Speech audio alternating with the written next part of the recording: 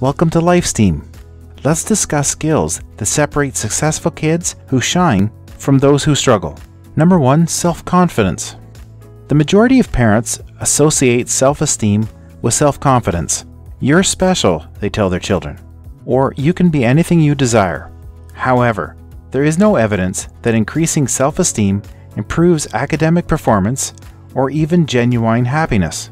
However, studies demonstrate that students who relate their grades to their own efforts and strengths perform better than children who believe they have no control over academic outcomes. True self-confidence comes from achieving well, facing challenges, devising solutions, and rebounding on your own. Fixing your children's problems or performing their responsibilities for them just reinforces their belief that they don't believe I can. Kids who are self-assured understand that they can fail but also bounce back, which is why we must let go of hovering, snowplowing, and rescuing. Number 2, self-control. One of the most frequently associated strengths to success is the capacity to control your attention, emotions, thoughts, behaviors, and wants, and a surprisingly untapped key to helping youngsters bounce back and succeed. Giving signals is one method of teaching self-control. Some children struggle to shift their attention from one activity to another. That is why teachers employ attention signals, such as striking a bell, or verbal instructions, such as pencils down, eyes up. Create a signal, practice it with others, and then expect attention. I need your attention in 1 minute. Say a few, "Are you ready to listen?" Stress pauses are another option. Slowing down allows them to think. Teach your child a pausing prompt, and they can use that to remind themselves to pause or ponder before acting. If you're angry, count to 10 before responding. When in doubt, pause, reflect, and cool off. Don't say anything about yourself that you wouldn't want said about you. Number 3, integrity. Integrity is a set of taught beliefs, capacities, attitudes, and skills that provide children with a moral compass to help them recognize and do what is right. Defining our own expectations is a critical piece of the puzzle. Giving kids the opportunity to build their own moral identity alongside and independent from ours is equally vital. It is also important to notice and encourage ethical behavior when your child exhibits it, so that they understand how much you value it. Call out integrity, then describe the deed so your youngster understands what they did to merit praise. Using the word "because" makes your compliment more specific. You demonstrated integrity by refusing to spread that rumor. You demonstrated integrity by keeping your pledge to attend with your friend even if you had to cancel the slumber party. Number 4, curiosity. Curiosity is the recognition, pursuit, and desire to investigate unfamiliar, difficult, and ambiguous events. I like to employ open-ended toys, technologies, and games to help kids develop their curiosity. Give them paint, yarn, and popsicle sticks to build with. Alternatively, provide paper clips and pipe cleaners, and challenge your children to see how many unexpected uses they can come up with them. Another approach is to simulate inquisitiveness. Let's see what happens, instead of "that won't work." Instead of responding, ask, "What do you think? How do you know that? How are you going to find out?" Finally, when you're reading a book, or watching a movie, or even walking by someone, employ "I wonder" questions.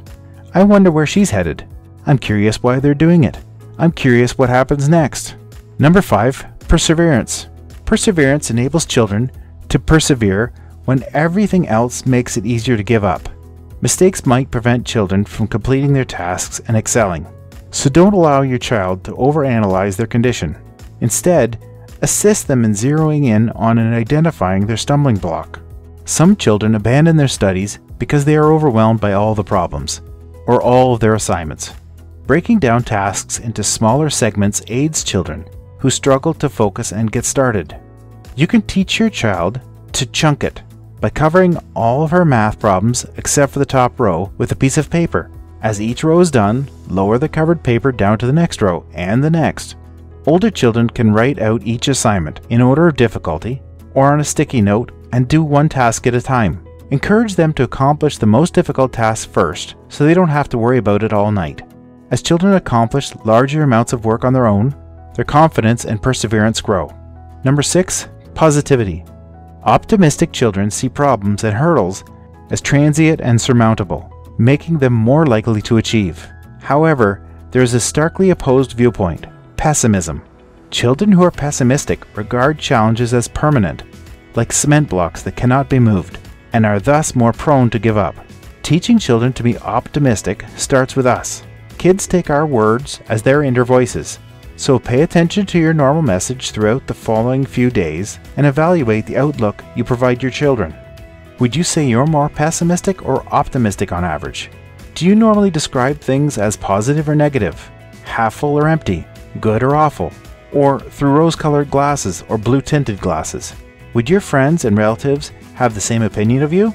If you see that your glass is half empty, remember that change begins with a look in the mirror. If you notice pessimism, explain why becoming more optimistic might be beneficial. Change is difficult, but it is critical to set a good example for your child. Number 7, empathy. This character quality is classified into 3 types: affective empathy, when we share another's feelings and emotions; behavioral empathy, when empathic concerns motivate us to act compassionately; and cognitive empathy, when we understand another's thoughts or put ourselves in their shoes. Children require an emotional vocabulary in order to develop empathy. Here are some ways for parents to teach their children about this. Label emotions. Intentionally name emotions in context to assist students in developing an emotional vocabulary. You're overjoyed.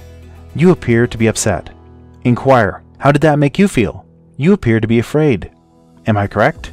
Assist your youngster in understanding that all emotions are normal. It is how we choose to express them that can lead us into problems. Share feelings. Children require opportunities to express their emotions in a safe environment. Make that room by expressing your own emotions. I didn't get enough sleep, therefore I am irritated. I'm fed up with this book. Also observe people's expressions and body languages at the library or park. What do you think that man is thinking? Have you ever had a feeling like that?